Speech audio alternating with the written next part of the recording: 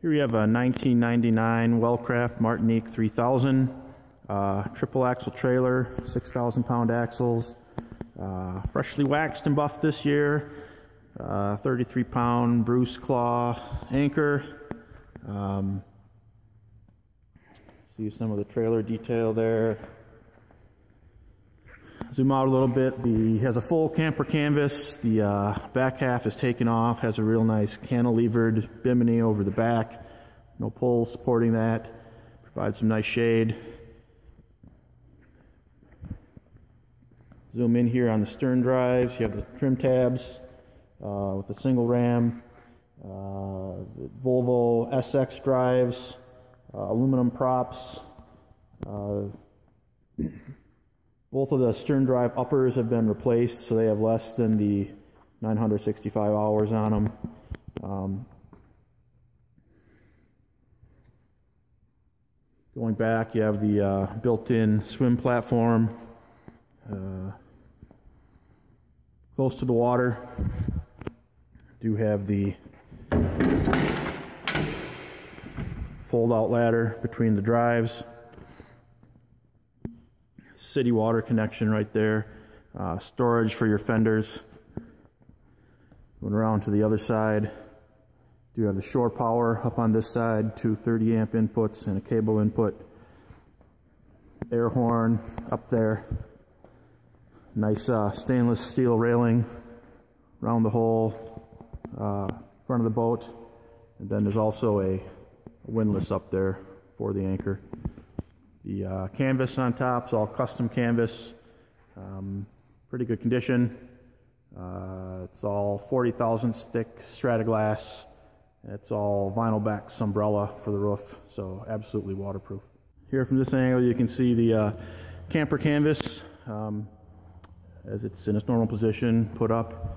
Nice visibility, nice straight angle on the back so that you can sit in the seats back there without the canvas hitting the back of your head.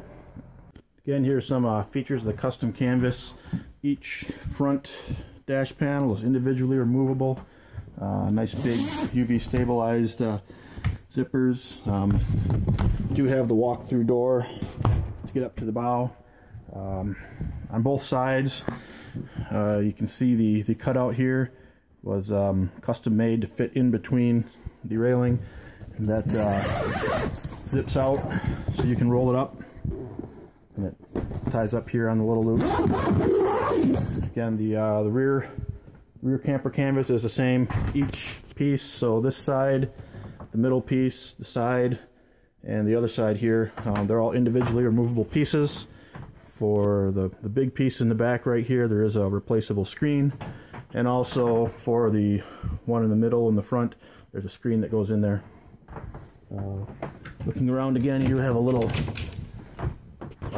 door back here, transom door, and then behind here is another little storage area for ropes and such. Going to the back, back in the cockpit, or aft cockpit, you see there is a movable cushion, lots of storage, and then you also have the center seat here. This seat is movable.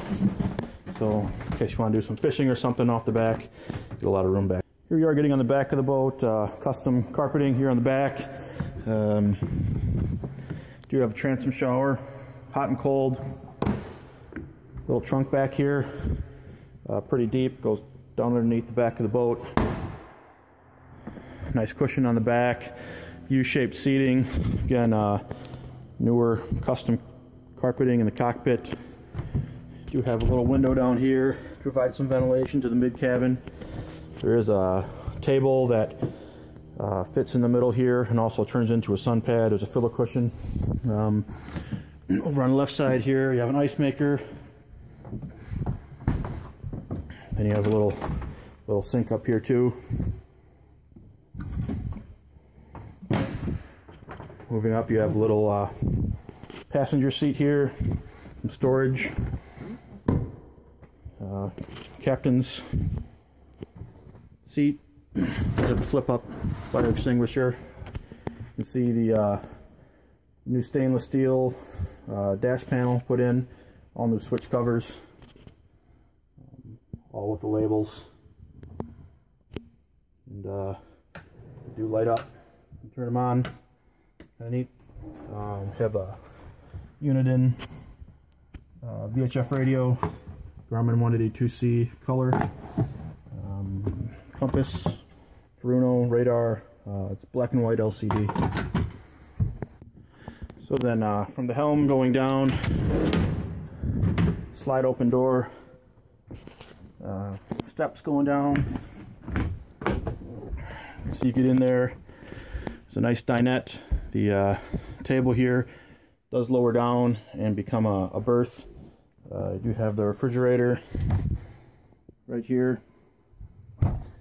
Just a little storage drawer here. Nice cedar lined locker right up here. To the port side, you do have the galley. So you have a 2-burner electric stove, microwave, good storage up here.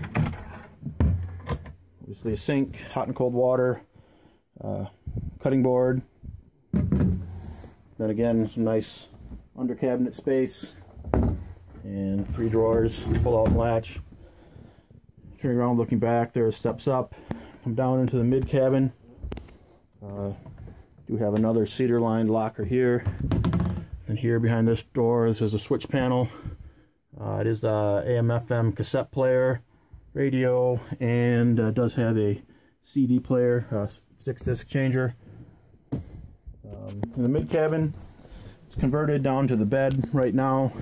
Probably sleeps about 6'3", pretty comfortably, 2 people side by side. These cushions do go up and stick here, and this floor comes out, and then it makes a nice little opposing seats. You can see the filler cushion up here and one there. Those go in the main dinette. And there's a little vent window in the back. Behind that panel over there is the holding tank, and then this is actually storage right here. Do have the cockpit cover stored in there right now. Again, off to the port side is the head. The dome light up top. Vacuum flush toilet, hot and cold water in the sink. Little storage space down here. And then 3 drawers up here. So looking out the back of the boat, we have the engine hatch up. It is just manual lift, and I did remove the 2 struts that hold it.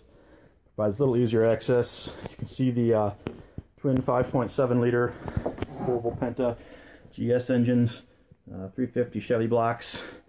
You can see the trim tab pumps down there in the back. There is 1 bilge pump there, 1 down in the back. On the starboard side, you see a seacock and a strainer for the air conditioning system. Then on the port side, there's one for the generator. So move around, go down in, you can see the Fireboy automatic fire suppression system. You have the generator back there, and there is a full sound enclosure for that. Just took it off so you can get a good view of it. Twin cylinder Kohler. I also have the water heater right there.